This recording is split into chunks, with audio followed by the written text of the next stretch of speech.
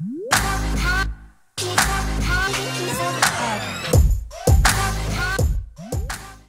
guys, this is a dumbbell press with active glute bridge, okay? You're gonna go in that position. Alexis is gonna put her upper back on the bench, only her upper back, her glutes, her hips are outside, and she's gonna make sure that her hips are nice and straight, extend her hip, and she's gonna squeeze her butt the whole time while she presses, okay? The more you have more of your torso is on the bench, the less it will require from your back and from your glutes, okay? So you wanna keep, this is pretty difficult.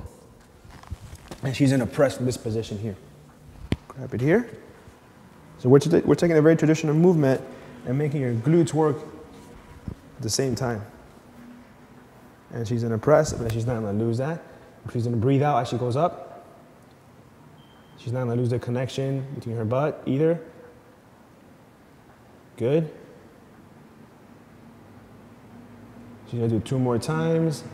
And don't lose it here. She's gonna breathe out as the dumbbell goes up. And stop. That is the dumbbell press with active glute bridge. Again, that's taking a normal, traditional dumbbell press movement, but now making your butt work harder. If you think of a normal press, you're laying down, your butts are sleeping, not doing anything. And this one, they're on, okay? That is, again, the dumbbell press with active glute bridge. Thanks for watching.